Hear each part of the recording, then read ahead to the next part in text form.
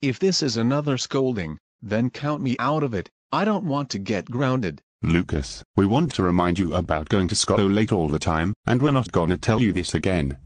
At some days I have to wake you up in order for you to get ready. And it's not amusing that you haven't turned on your alarm. You always procrastinate by watching too much TV during the night, and you never bothered to take the time of playing your Xbox. I don't care. I rather sit my lazy ass on the couch than go to school. Hey there, young man, watch your language. You should go to school, because we want you to learn something, not fool around.